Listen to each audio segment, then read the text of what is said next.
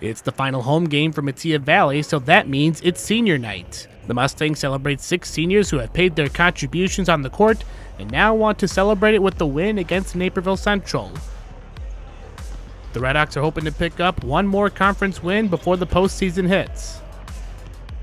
It's looking promising for the visitors as Simon Krugliakovas brings the ball up the court and floats it in to give his squad a 5-2 lead.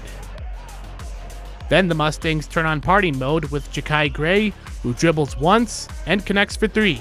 It's 8-7 Metea. Gray's not done yet, and neither is his 3-ball game. He shoots from the top of the key, and it's good. The first quarter is winding down, so James Parker finds Dominic Smith, who drives into the paint and scores the tough lay-in to beat the buzzer. 16-11 black and gold after 1.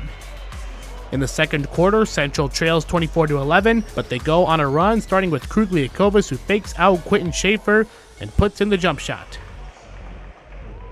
Then after a breakdown on the defense, Dezur is all alone and lays it in to cap off a 9-0 run for the Redhawks. Now the Metea lead is 24-20 until another senior in Javian Grizzle runs in and scores to stop the run.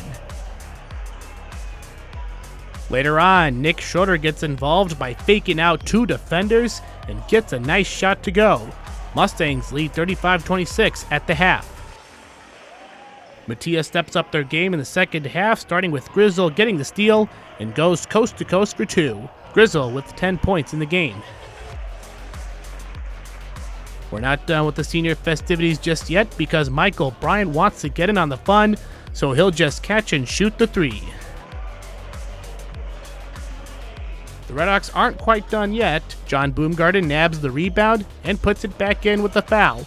It's back to a single-digit deficit at 39-30. Gray and the Mustangs don't want to come back, so he will shoot another triple to add on to his 20-point night. Nick Schroeder ends the highlight with more fancy moves. This time he steps back and kaboom!